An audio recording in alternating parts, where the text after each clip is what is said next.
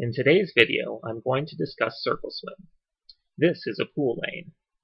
This is an exercise bike. While an exercise bike is designed for only one person to use at a time, a pool lane is designed for multiple swimmers to share. By swimming on the right side of the line that divides most pool lanes, multiple swimmers can share the lane without running into one another. Let's watch it in action. My youngest is swimming away from us on the right side of the pool. My oldest daughter is coming in to complete a flip turn. She turns and then switches over to the right side of the lane. My wife is following.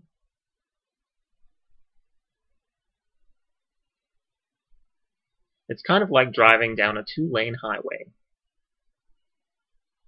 By staying to the right, we have three swimmers of different abilities sharing the lane.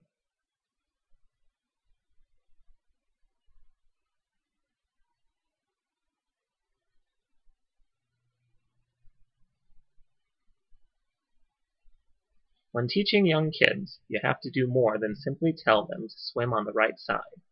Use these drills to help them understand Circle Swim. With really young kids, I'll print out a simple picture of a pool lane. Then I'll tell them that the shark and the stingray guard the center of the lane, and the little fishies have to swim around them if they don't want to get bitten. Have the kids swim the toy fish around the lane printout. You get to be the shark. Guard the center of the lane.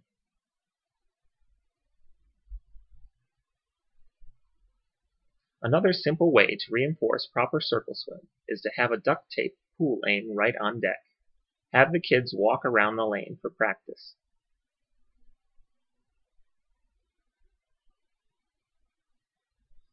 Keep an eye on them though.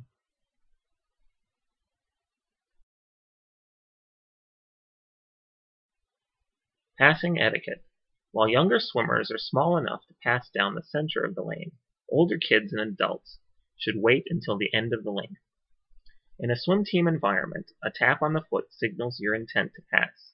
The slower swimmer stays to the right while the faster swimmer passes on the left. At the turn, the slower swimmer follows the faster swimmer off the turn, and the swimmers in the lane continue circle swimming.